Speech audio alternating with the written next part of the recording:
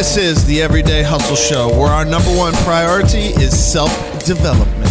Each week, we will dive into insightful topics that encourage you to push your thinking beyond average. Smash that subscribe button and tune in every Sunday at 6 p.m.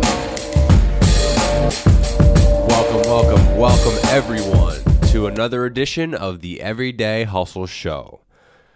This is Andrew, and to my left, we have... Jessam. Some people like to call me Jessam. Some people like to call me a glimmer of hope. As you can hear, I'm a little under the weather today, but we're going to get this thing going anyway. We don't ever miss an episode because we know you guys rely on our experience, our life experience. Yeah. First thing I want to do is just shout out Christian. Christian obviously is not here by the introduction that I just did. He's in the happiest place in the world. He is. You know what? I don't think I've seen Christian in like 3 or 4 weeks, and I'm still down with Brown, I must say.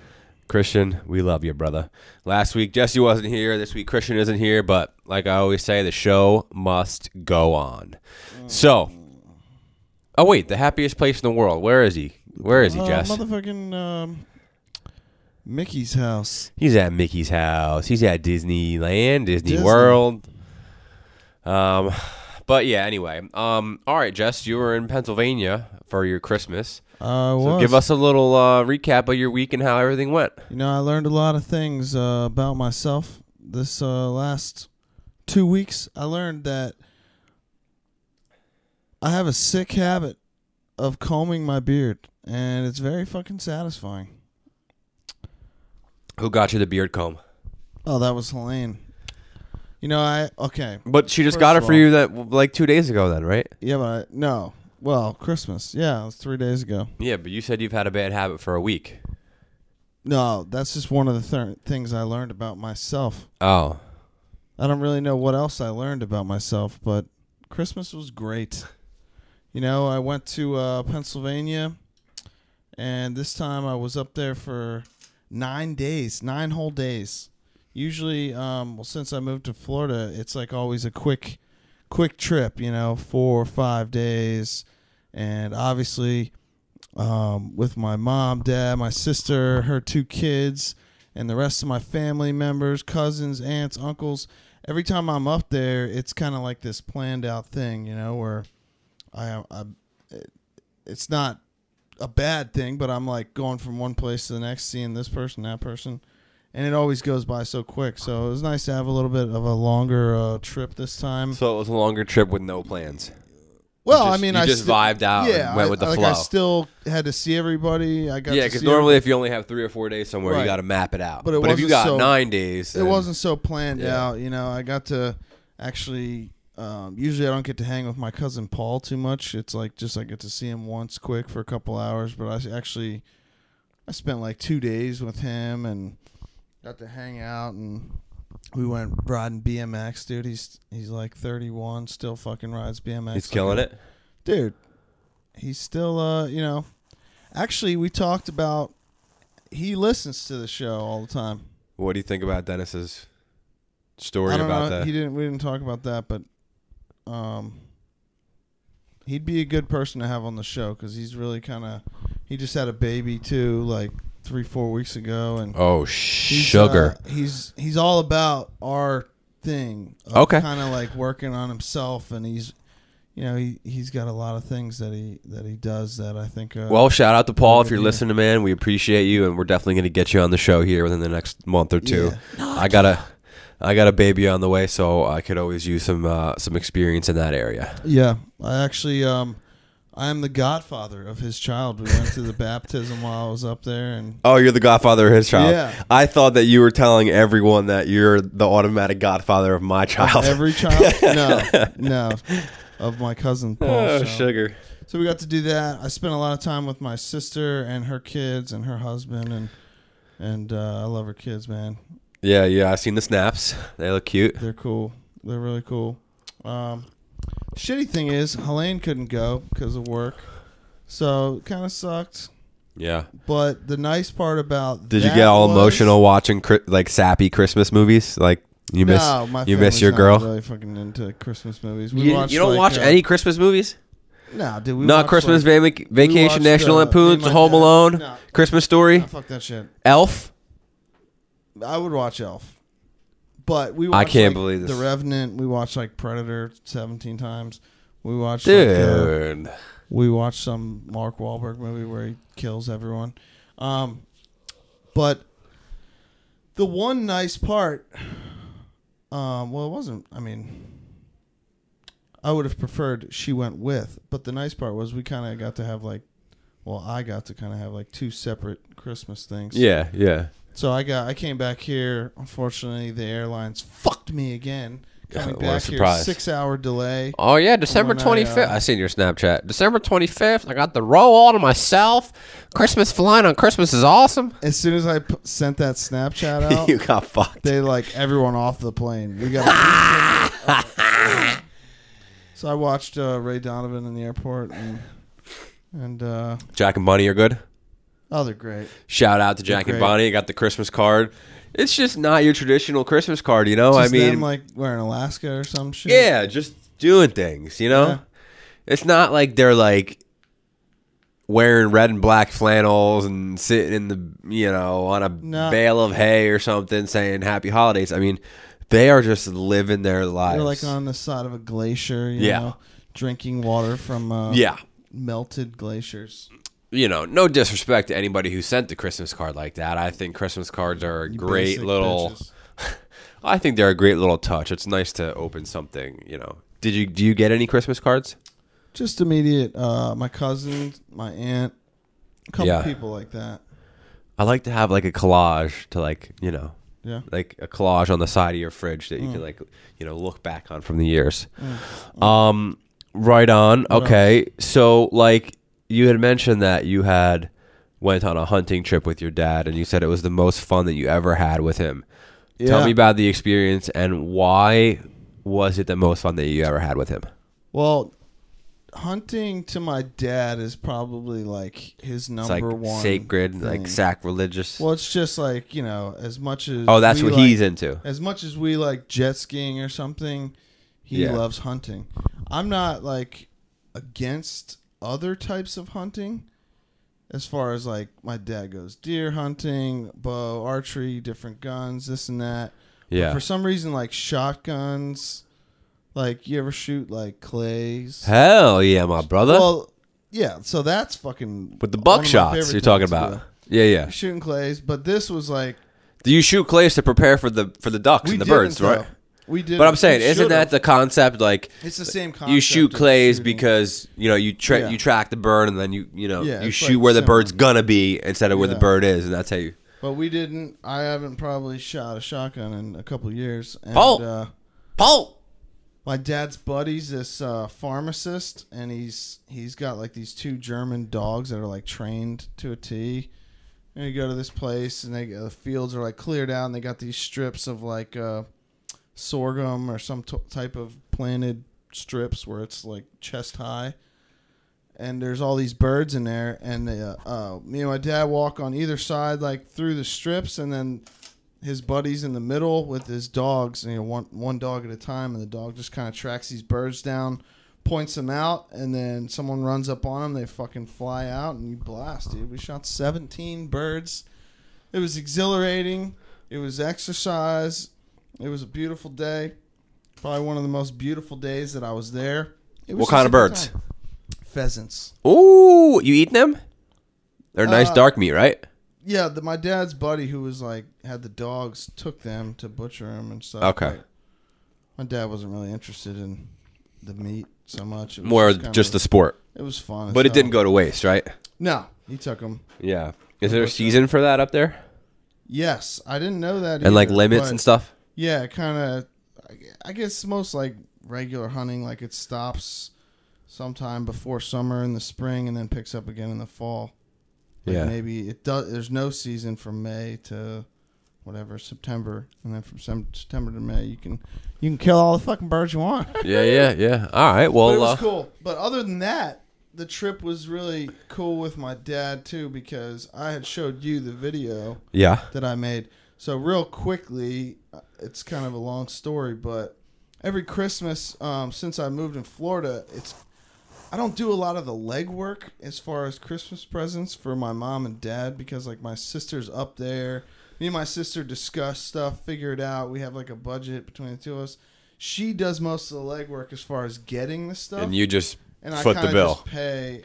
Not this year, bub. But then I wanted The to do tables have something turned, a huh? little more special, you know. Well, me and Helena got stuff separately from my mom and dad too, but just some little things. But yeah, I did this video for my dad. It was like a tribute to this project that he volunteered on, moving this log cabin for one of his like friends who had passed away, and I know it meant a lot to him. And dude, it was crazy. The first, like right before we started opening presents, you know, I gave him the DVD. He opened it up and then didn't really know what the hell it was, and then I played it. Dad was fucking in tears of joy. It was pretty like an emotional thing, you know, and he was like, dude, this is the best thing anyone has ever like done for me, you know. So it was much appreciated. It felt really good to kind of do something like that, and now he's kind of having me. Well, while I was up there, I made like 10 copies of the DVD for him. So he was like going around giving it to people who knew the guy and stuff, and he called me the other day. It was like, I need another dozen copies of the DVD. So like I gotta make more because he's out there giving it to all kinds of people who knew this guy and who helped on the project. So that was a cool thing, man. It was overall, it was a really, really good Christmas this year. Really good. And then I came back Christmas night, and me and Helena kind of did our exchange of gifts, and she went to town on me, and I went to town on her as far as gifts, not sexual. Well, we did, well. That was going to be my next question. Yeah, afterwards. Oh, my goodness. But the gifts, everyone did so good this year. I'm just really stoked. I really kept saying to everybody, riveting content, way to keep the stoke alive. I mean, that's true. It's Nobody true. really understood what I was trying to say, but Yeah. I get it. You get it. We all get it. I don't know, man. I feel some type of way about the gifts, you know, like it's great and all, but like the past few years, I've just found myself wandering around the mall just trying to spend money that was unnecessary, you know? Well, yeah. And I knew You know? I was doing that too this year, like for Helena, you know. Last year was like we had just met like a couple months before that. Yeah, yeah. It's a newer relationship, so that's this year it's like a lot more serious, and I really wanted to get her shit that, you know, it wasn't, you know, everything I got and everything she got, we all could live without. It's completely unnecessary. Yeah, nobody needs AirPods. Right. They're fucking dope, though. Elena got some AirPods. She got an iPad. She got some jewelry and stuff, and I love her. I want her to have the stuff. Same thing with my mom and dad, sister, the kids. My sister's kids got. You should see the amount of shit they got. It is unreal. Yeah. But we fucking love them, you know. We do shit for the people we love. Yeah, no, I'm not disagreeing with that. I Don't just be a piece feel of shit, Drew. I mean, and listen, I'm the number one believer in Santa Claus and Christmas and the holidays and all that stuff, but I just feel like some people in this country are entitled and spoiled, you know, and it's kind of just how we're raising the next generation. Oh, you know? yeah. You should have seen. That's the other thing. My sister's older kid, God bless her, but like maybe he didn't get the shit that he wanted. He was like a fucking grouch the rest of the week or something. So before we did Christmas because of my sister's kids and stuff, and the timeline of me leaving on Christmas morning, we did it the Saturday before. So it was like 3 days before Christmas. We opened stuff like between me, my mom, my sister, her husband, and their kids. But we didn't do it till that evening. And all day we were hanging out with the kids, and the kids were just being fucking brats. Like, yeah, I want to open these gifts. Like, no, you need to wait. And they were just like complete dicks. Yeah. To the point where, like, I thought my sister's husband was going to tell him, like, you're going Christmas is canceled. Christmas is over. And I was like, damn, like, you know, we love these kids. We want them to have all this stuff, but they're really fucking spoiled, you know? Yeah. You know, the juice bar is inside of, yoga studio, and the neighborhood is, and then the area is generally, it's nice. I mean, if you Google like the average income, it's high, and anytime there's kids in there that, like maybe like a mom brings the kids while she goes to class, they kind of hang out. Sometimes they hang out by the juice bar. Sometimes they hang out. There's a couch. Every single one of them has Yeezys, iPad Pro, Yeezys. headphones on. I swear, dude. Oh my I swear. God. So sometimes I just look at that and I'm like, we're fucked, Yeah. Well, wait, But- dude. but fast then forward, they're- like 1 year, and you're gonna be spoiling the living shit, or Jen. I will be, mean- out of your kid, am I? I don't know. Jen. Look at Jen. Just take I don't know. one look. I don't know, dude. I don't know. I guess the older I get, the more like my mind changes about that type of stuff. And this Yeah. year for Christmas, Jen and I stayed home. Obviously, she's 9+ months pregnant. And 9+. yeah, It's over. a 9? full term pregnancy is 10 months. What? Yeah, yeah. Not I thought the same. I was like 9 months. Yeah. She's nine and a half months pregnant. So anyway, we stayed home. My mom just moved to Florida, so it was me, her, and my mom, like super low key. Yeah, we just had dinner. We went to the beach for a couple hours. We exchanged very, very, small gifts, like literally nothing crazy. And Jen and I kind of, wanted to do something for the house this Christmas. So we got a really nice couch, and that was, our gift to one another that we'll have for a long time. Yeah, that's awesome. And there'll be a lot of memories on the couch. We'll hang out on the couch a lot. So I thought that I thought was you a were cool. gonna say something else about the couch.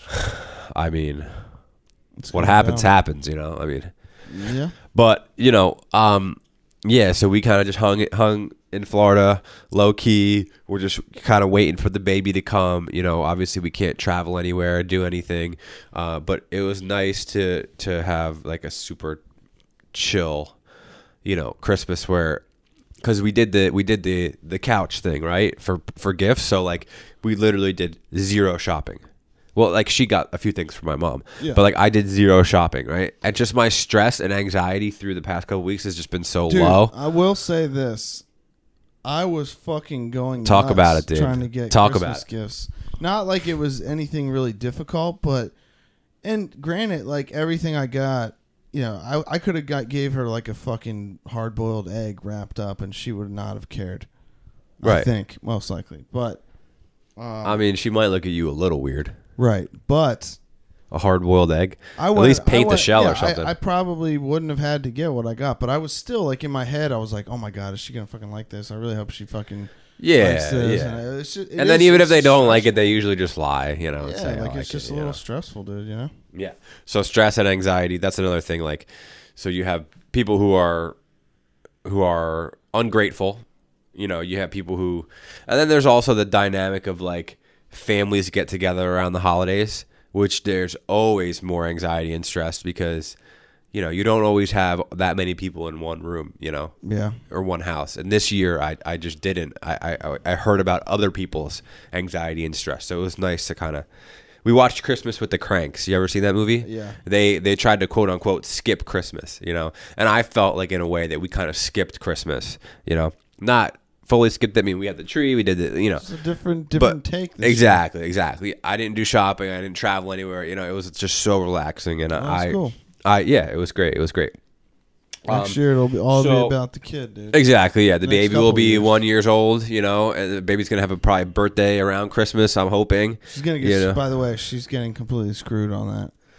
I mean, I've heard. No, listen. I've heard people who have Christmas birthdays are fucking pissed. They're pissed at the world, okay?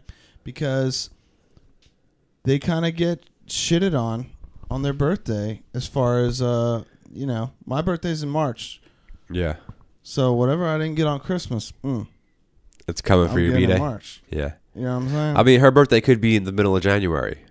Dude, Which it's not that's gonna be, far enough right? away from Christmas. No, it's not.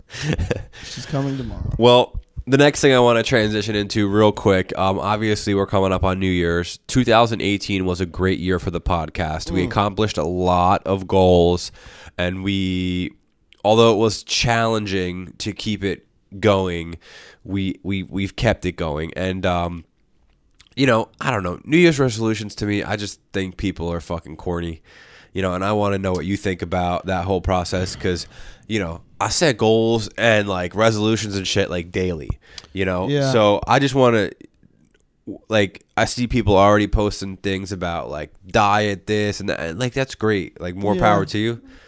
But I don't really like, listen, I got one thing right now that me and Helena both agreed to that we're doing, which kind of would apply as a New Year's resolution, and it happens to be falling into the New Year's. But this isn't, I wasn't like, oh, I want to do this because it's a New Year's resolution. I've been talking about this, thinking about this for the last couple of months, and finally I'm like, okay, like enough talking, like I want to, this is like a major thing for me.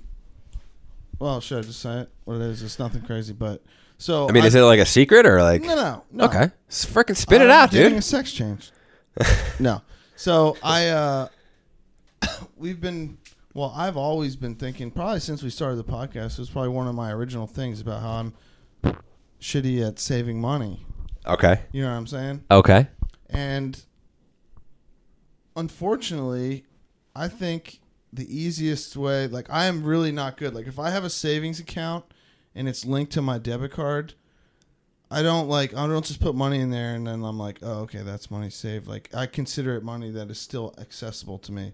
So like I need some like extreme means to like really start this, like an account that you can't access. Right. Or just an account. I don't have a debit card too. Yeah. So I decided, and I talked about Helena with it, because, you know, within the next, I'm trying to get rid of my apartment, number one.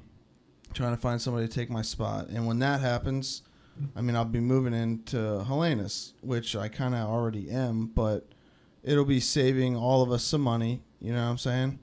So with our plan is like within a year or so, hopefully not longer than that, like we want to have some money saved up and buy a house somewhere, right?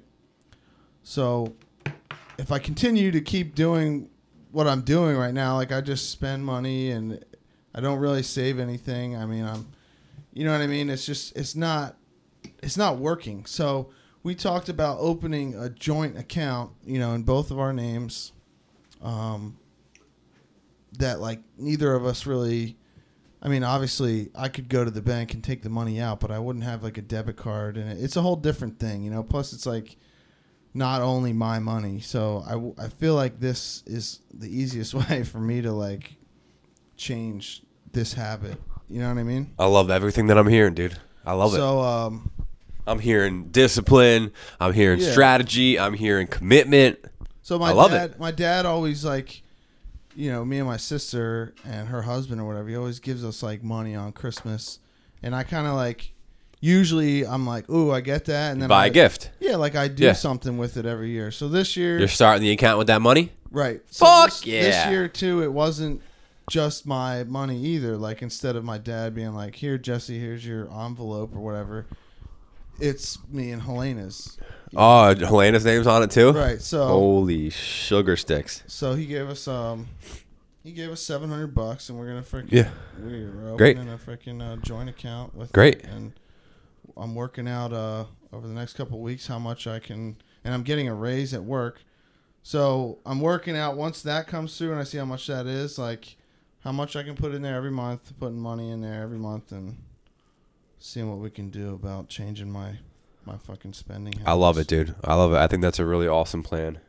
Dive right in, dude. It's not like a New Year's resolution. I've been thinking about this constantly for like 2 years. Yeah. And doing nothing, and it's really like, it really bothers me, you know. Yeah, yeah. I'm not trying to say that people shouldn't set resolutions. No, but this is I'm trying to say that something you should only think about in fucking the last 2 weeks of December. Strive for greatness every month. Every fucking month. Why you gotta wait for a new year to click around to find out that you're a failure again? Yeah, fuck you, man. Fail every month. Yeah. You know, don't fail once a year. Fail 12 times a year. Dude, so how much do you love jet skiing?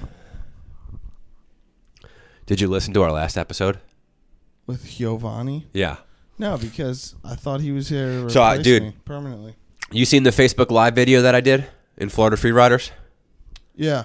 Where you were out in the ocean on the sit The down? conditions were like 10 out of 10. It's Right? perfect. My ski wasn't running right. I couldn't figure it out. You know what it was? What? My check valve on the gas tank was on backwards. Dude, who put And we it stopped on? riding because of that. Who put it on there? I don't know, dude. Probably You? me. Well, that sucks. That was my problem solution, was that, like, you know, a little issue like that I was overlooking because I was so fired up because those swells were just perfect. Well, if there was the wind was right this week, it would have been legit. Yeah. Yeah. We had a But it good good session the other day. Yeah, it wears you out though. It was really windy, really choppy. You kind of get I was getting fucking smacked in the face, and then before you can catch your breath, you're getting smacked in the face again. But still fun, dude. Yeah, yeah. New wetsuit. I just really feel. I really feel like a beautiful human being when I put that thing on. That's right, my dude. White That's and right. black. Thank You just Elena. keep doing it. All right. So, this episode. Wait a second. Drop that Nimbus cloud, Jesse. Nimbus. All right. This episode is brought to you in part by D Squared Media. D Squared Media is your all-in-one solution for everything graphic design, web design, logos, branding, web development, whatever you need, they can help you with that. They've been gracious with helping us with the podcast.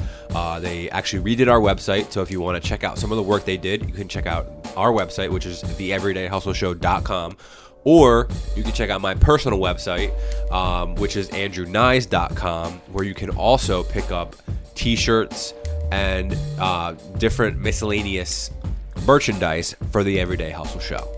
I want to thank Jesse for coming out.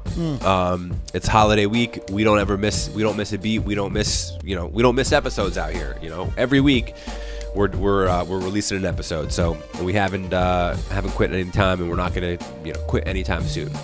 I want to thank AC Delgado for the dope beat. You rock, my man, and thank you so much, everyone. We'll see you next week.